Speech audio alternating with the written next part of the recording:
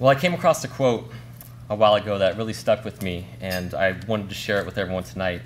It's from a woman named Marianne Williamson, and this is what she said, quote, "Success means we go to sleep at night knowing that our talents and abilities were used in a way that served others."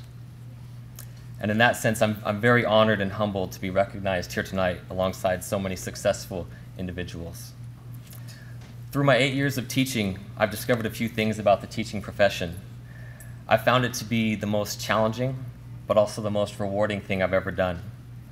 I found that teaching is an art, and our job as teachers is greater than one test score on 1 week out of the year or one piece of paper at graduation. I've discovered that our job as teachers is about building foundations and impacting lives. I feel very fortunate to be part of the Twin Rivers District, where our mission is to inspire each student to extraordinary achievement every day. I'm blessed to have found a career that I love and to have all the people in my life who have influenced and shaped my life and career along the way. And I know with our 2-minute time limit, it makes it impossible to give everyone the proper thanks and recognition they deserve, but I would like to thank my family who is here tonight. First, I'd like to thank my parents for the influence they have had on my career. They taught me the values of hard work and patience and perseverance.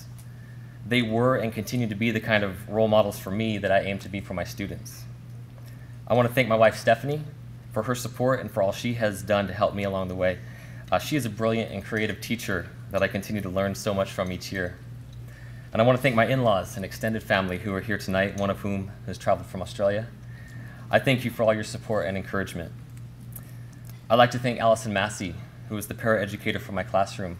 I'm so lucky to work with Allison, and I know for a fact that my class would not be the same without her. I'd like to thank my principal, Roberta Raymond, and the rest of my Woodridge family. And finally, I'd like to thank God, because when it comes down to it, I'm just doing the job that I've been called to do and trying to use what He's given me to the best of my ability in a way that I hope will benefit the lives of my students. Thank you.